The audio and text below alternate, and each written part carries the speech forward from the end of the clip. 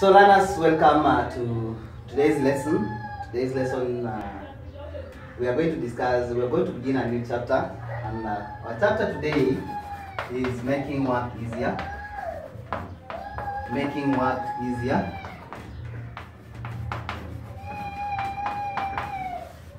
Making work easier. This is going to be our lesson today. Now, in making work easier, I want to remind you of something that you did in class 6. And whenever you are working, of course, you use force. Whenever you are doing some work, there's a force that is going to be used. And in class 6, we defined force as a push or a pull. When you are doing some work, you have to push something or you have to pull something. Even sometimes you have to lift something. I don't know why we categorize that, but a force is defined to be a push or a pull. So we're saying force is a push or a pull. And we remember that we discussed the force of inertia. The force of inertia amongst other forces, and we said, what is the force of inertia? This is a force that enables an object to remain at its own state, whether pushed, when a motion is started or when it's stopped. So other forces include weight, as I said. Weight is a force. Inertia. Friction is a force. Gravitational force, so weight. And we said we measure force using an instrument called spring balance, and the units are newtons. And 1 kilogram is equivalent to 10 newtons. Use a spring balance to be able to measure force. So much for that. I'm going to now introduce the lesson today of what we are supposed to do. Now, in this case, we are going to do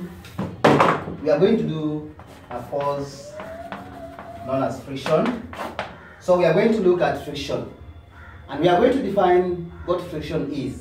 But before we define what friction is, in this chapter, making work easier, we are going to deal, number one, with friction.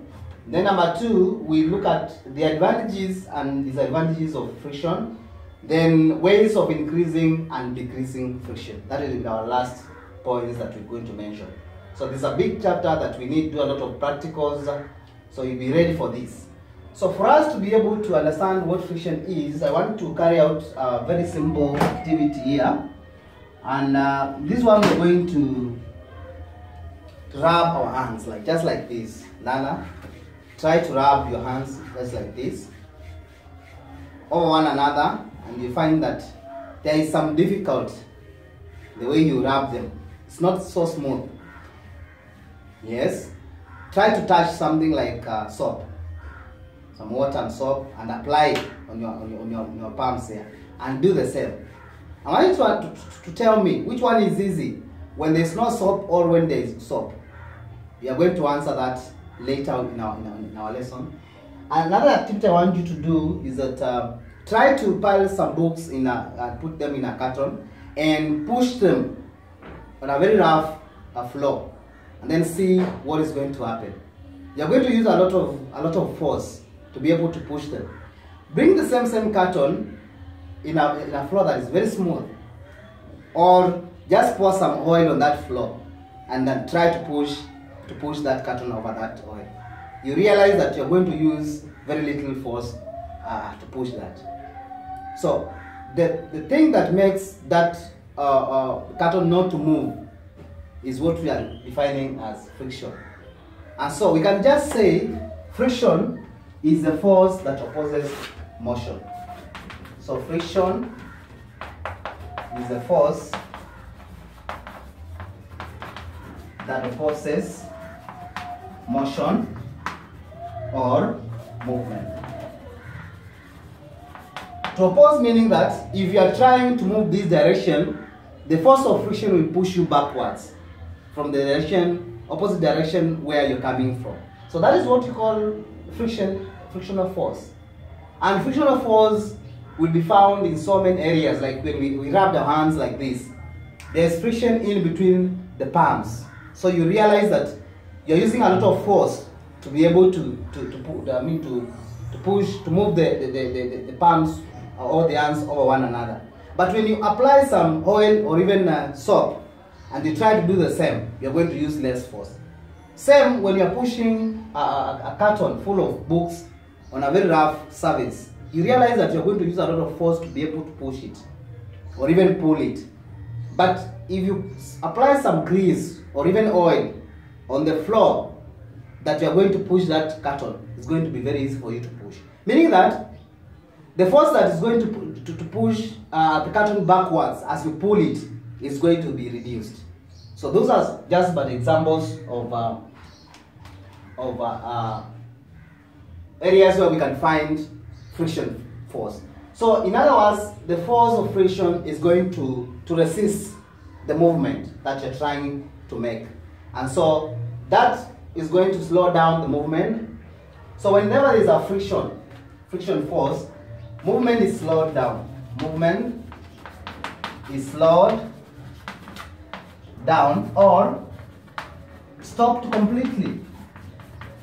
Stopped completely. So whenever there is friction, the movement you are trying to make is going to be slowed down or even stopped completely. Take for example, if you have some books, a textbook, trying to push it on a table.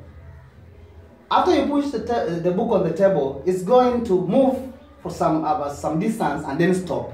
What is making it to stop? What is making it stop is a friction force that is pushing the book backwards. So at some point it slows the movement of the book and later it stops it completely. Stops it completely. So Lana, we are saying that the force of friction is going to, so we're saying the movement is slowed when you push the book on the table, or it stopped it completely because there's another force. As you try to push it this way, that other force is pushing it the opposite direction.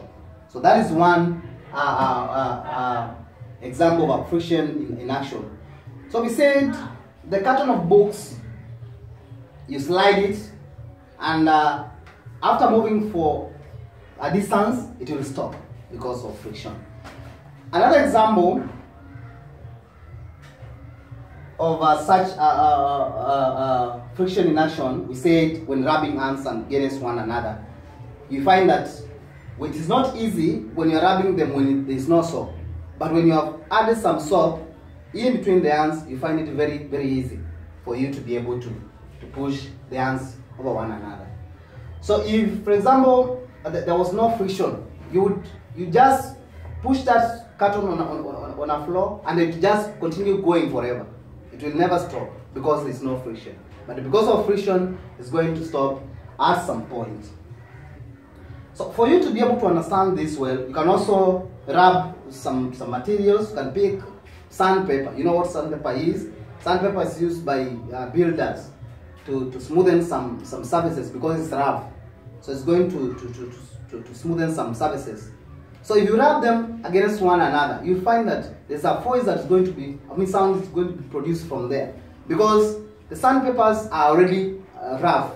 So you trying to move them one over the other, you find that there's a sound that is going to be produced there because of the friction, the force that is opposing that movement.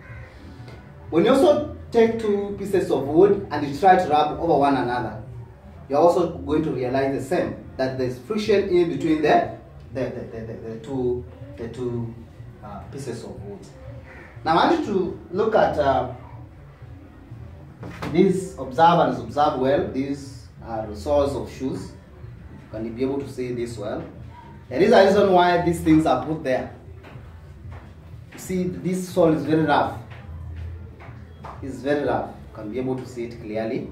I also want you to observe another shoe. Check that one. The sole. Look at these things. This is what I want you to see. They are very rough. I want you to see another shoe also. These things are what we are talking about. I want you to take, for example, if you are moving of late, in the recent past, we have been having rains all over. So whenever you come out of your house and you're trying to walk, sometimes you slide on the ground. If your shoes doesn't have these things, that has led you to falling down. Find yourself on the floor. Because these are the rough parts that are going to hold you from sliding forever. But if they are not there, if they are worn out, meaning that you are going to slide, because this surface is smooth and the surface that you are also stepping on is also smooth. So you are going to continue sliding until you fall down. So what are we saying? Friction between your feet, that is on the shoes sole, and the ground, need to be increased every other time for you to be able to walk and walk easy. So such is an example of how friction can be used. But I want to stop at that point and ask you to carry out various activities at home. Try to rub your hands at home. Pick some pieces of boards like wood. Try to rub them against one another. See how you can be able to feel.